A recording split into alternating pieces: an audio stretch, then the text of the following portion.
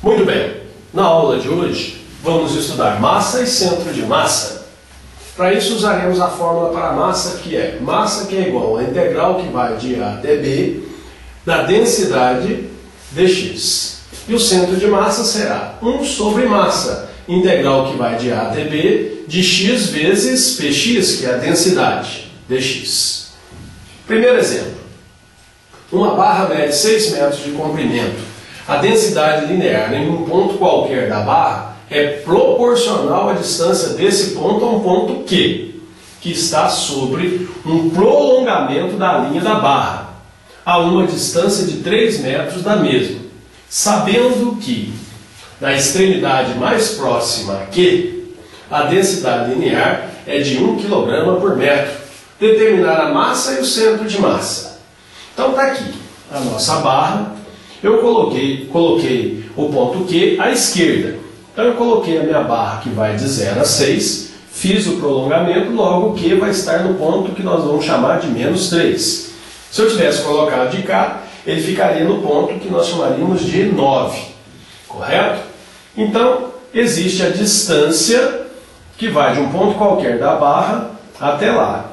E a distância sempre é o ponto da direita menos o ponto da esquerda. Logo, a distância é x menos 3. Logo, a distância é x mais 3. Também informa no enunciado que a densidade, ela é proporcional a essa distância. Então, existe um valor K, que é a nossa constante de proporcionalidade, que multiplica a distância, x mais 3. Para resolver o exercício, eu preciso determinar K. Para isso, o exercício nos ajudou, dizendo que na extremidade mais próxima a Q, então, a extremidade mais próxima a Q, o x vale 0. E aí está falando que a densidade vale 1. Então, quando o meu x é 0, a densidade é 1.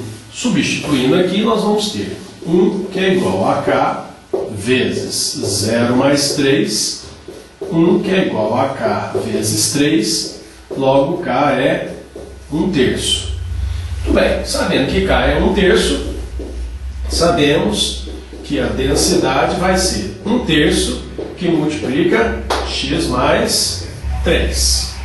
Muito bem, de posse agora do valor da densidade, nós podemos substituir lá na nossa fórmula a densidade, e a barra vai de 0 a 6, e achar então a massa. Vamos lá. Então, a nossa massa vai ser a integral de 0 a 6 de 1/3 que multiplica x mais 3 dx. A massa vai ser 1/3 integral de 0 a 6 de x mais 3 dx. E aí a nossa massa vai dar 1/3 que multiplica integral de x, x ao quadrado sobre 2. Integral de 3, 3x, variando de 0 a 6. O 0 eu não preciso substituir, só o 6. Então, a minha massa vai ser 1/3 de 6 ao quadrado sobre 2, mais 3 vezes 6. Logo, a massa vai ser 1/3 de 6 ao quadrado, 36, dividido por 2, 18, mais 3 vezes 6, 18. 18 mais 18, 36, sobre 3, que é igual a 12. Então, a minha massa é 12. De posse agora da massa, eu já sei que a minha densidade é 1/3 que multiplica x mais 3, que a minha massa é 12 quilos. Com esses dois dados, eu posso calcular agora o centro de massa. Vamos a ele então. Muito bem. Agora vamos calcular o centro de massa, que vai ser 1 sobre a massa vezes a integral de 0 a 6 de x que multiplica 1/3 de x mais 3 dx. Muito bem, vamos multiplicar tudo ali dentro mesmo, fica tranquilo também. 1 sobre 12, integral de 0 a 6, x vezes 1/3 é x sobre 3, vezes x ao quadrado sobre 3, x sobre 3 vezes 3, dá 3x sobre 3, que é x. Fazendo a integral, teremos 1 sobre 12 que multiplica x ao cubo sobre 3. Como já tinha 3 lá, ficou 3 vezes 3, que é 9. Mais x ao quadrado sobre 2, variando de 0 a 6. Como todos os termos têm x, vamos substituir no zero, vai dar 0. Então vamos substituir apenas o valor de cima.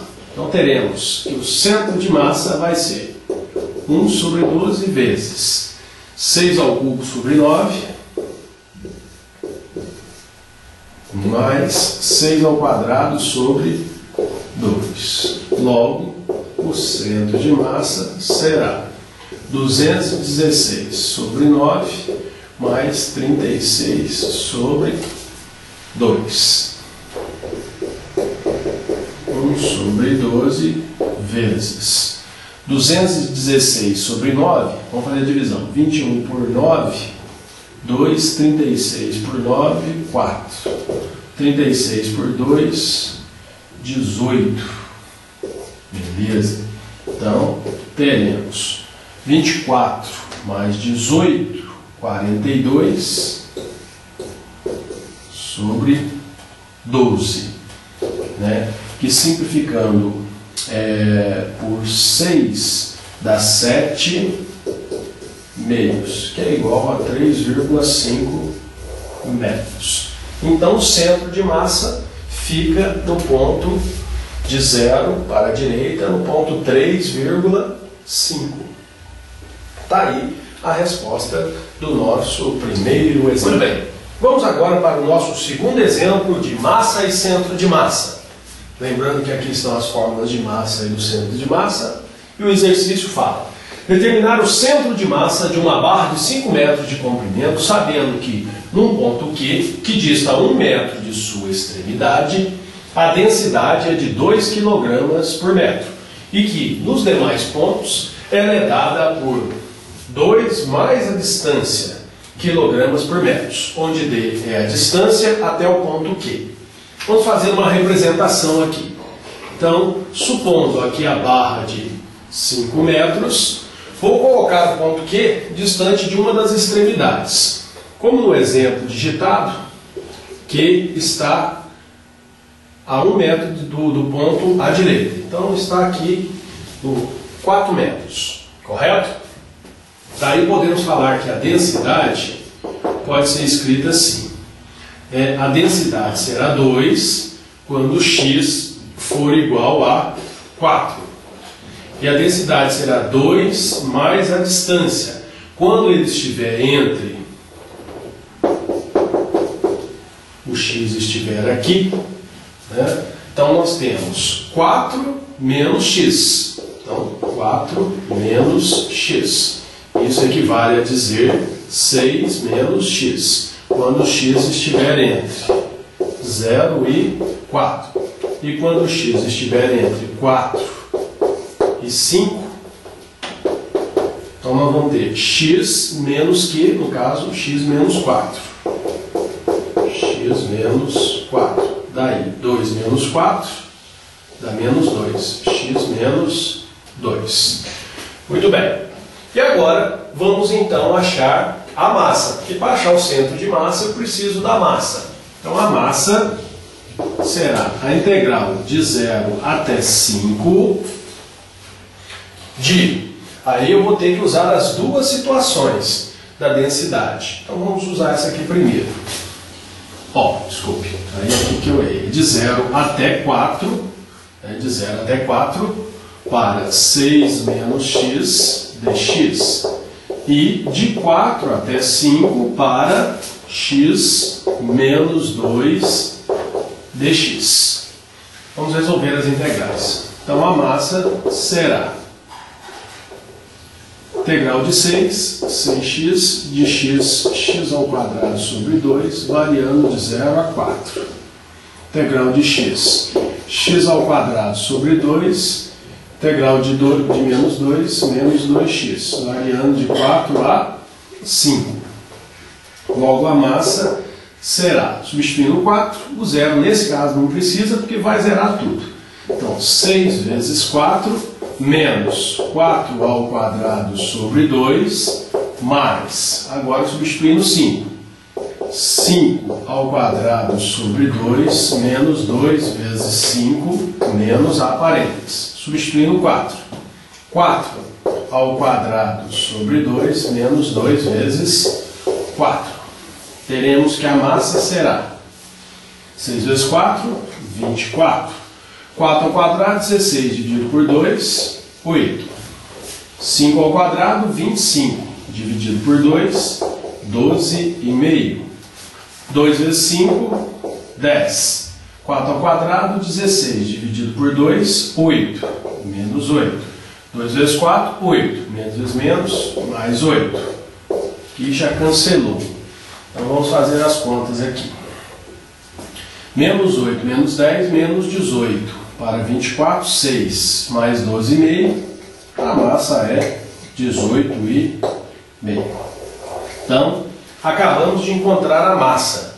Falta agora encontrar o centro de massa. Vamos a ele então. Muito bem. Agora vamos calcular o centro de massa. Então vamos usar a fórmula lá. O centro de massa vai ser 1 sobre 18,5, que multiplica a integral que vai de 0 a 4 de x, que multiplica 6 menos x dx, mais 1 sobre 18,5, a integral que vai de 4 a 5 de x, que multiplica x menos 2 dx. Beleza. Vamos fazer as multiplicações para depois resolver a integral. Então, o centro de massa é 1 sobre 18,5, integral de 0 a 4, né? 6x menos x ao quadrado, dx.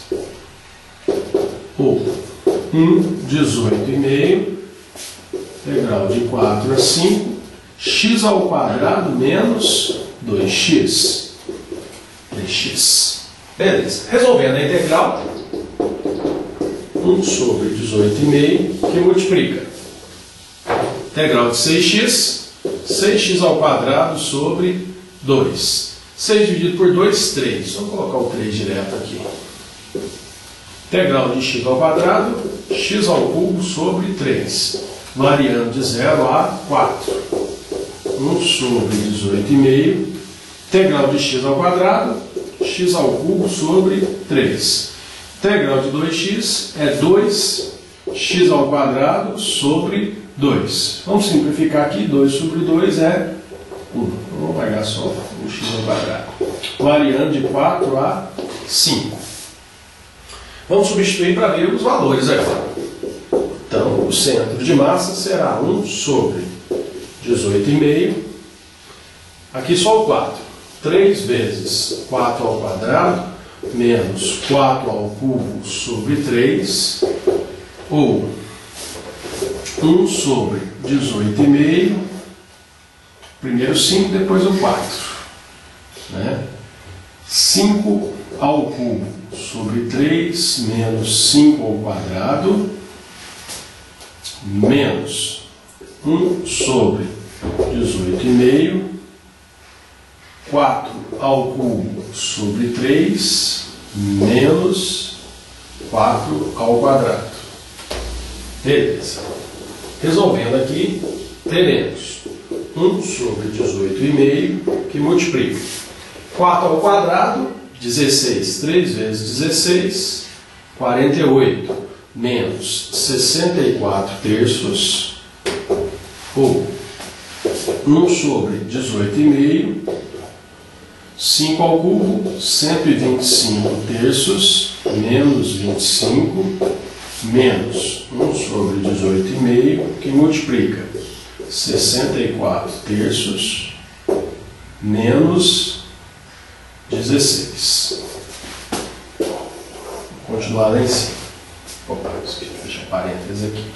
Vamos tirar os mínimos e aí teremos que o centro de massa vai ser igual a 1 sobre 18,5, que vai multiplicar 3 vezes 48, que vai dar 144, menos 64, 80 terços. Mais 1 sobre 18,5, que vai ser 3 vezes 25, 75. 125 menos 75, 50 terços. Menos 1 sobre 18,5. 3 vezes 16, 48. Para 64, 16. 16 terços. Tudo bem. Podemos colocar 1 sobre 18 em evidência e vai ficar 80 terços mais 50 terços menos 16 terços, que vai dar 1 sobre 18,5 vezes 80 mais 50, 130, menos 16, 114 terços. Então teremos 114 sobre 55,5, que vai dar aproximadamente 2,05, que é o centro de massa. Está aí resolvido o nosso segundo exemplo.